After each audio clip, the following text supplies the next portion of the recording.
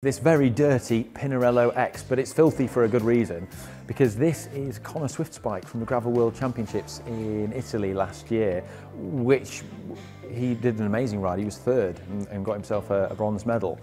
But I love that they've kept the dirt on it. And the cool thing here is that he used the Pinarello X and not the Grevel. And he's put gravel tyres in because he just preferred this and felt like it was a faster bike and, well, just better for him.